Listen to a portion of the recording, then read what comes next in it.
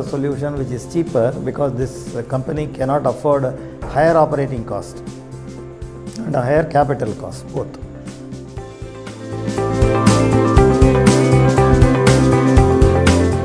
The plant was technically stopped because they don't have the cheap source of CO2, and the proposition which we have, and I think now the whole plant is zero emissions plant.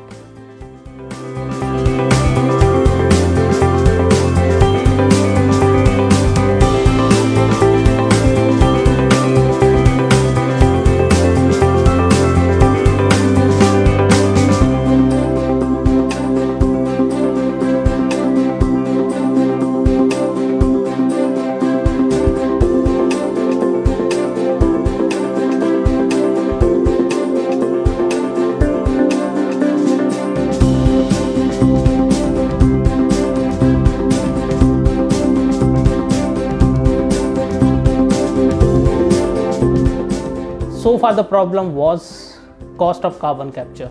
The technology which are there in the market and which are competitive right now typically capture CO2 at the rate of $70 to $80 per ton of CO2.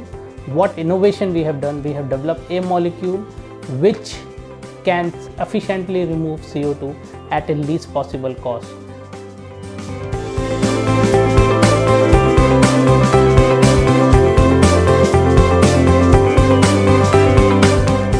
Is a world-beating project, and it can be scaled up, scaled down, taken across countries.